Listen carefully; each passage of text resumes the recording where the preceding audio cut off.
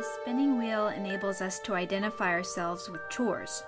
The millions imagine that money can bring them anything in the world, but it is not so.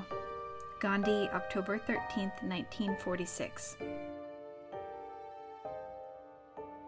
Yeah, whether we recognize it or not, since times immemorial, people have been identified, both in their own eyes and the eyes of others, the eyes of society, with the function they perform. So I used to say back in the day when people challenged me as a professor of peace and conflict studies, you won't be preparing your students for jobs.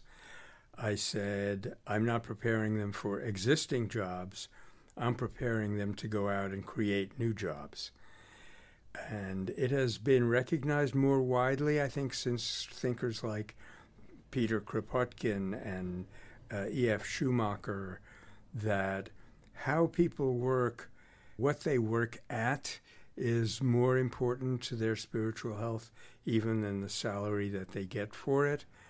And great experiments that have been carried on in the Scandinavian countries to humanize mass production are working very well, but have not been adapted in other countries.